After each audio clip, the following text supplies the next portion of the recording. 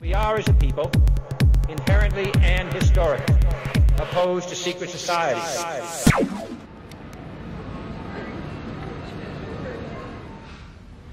The first target that I had with Iconic Underground was a dream of mine, Joey Beltram.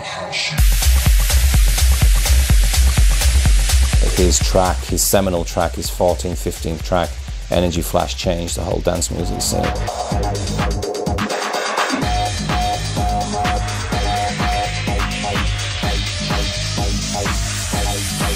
And his track introduced me to the harder elements in dance music.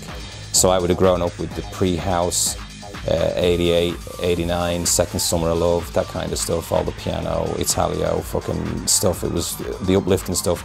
Then I got a present, actually from my parents. It was a double cassette tape, and Joey Beltram's track Energy Flash was on that. It was on that cassette, and when I heard it for the first time, I was like, "What the fuck is this?"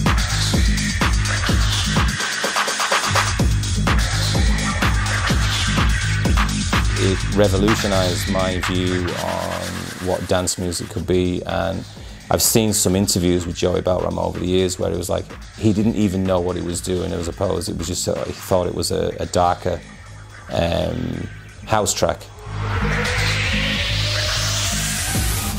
But you know, I thought I was making house music. You know, I just thought I was making house music, but with a different edge. The driving force behind the first issue was to get Joey Beltram, and I chased him for a year. Now, remember this, I had no credentials other than I'd worked on a previous magazine to give me any leverage with this guy. And working through his agent, and then the agent was bypassed, and it just became a personal conversation that I had with Joey. But it took me a year to finally hammer him down, and I get a call out of the blue to say, "Listen, are you available today to do the interview with Joey?"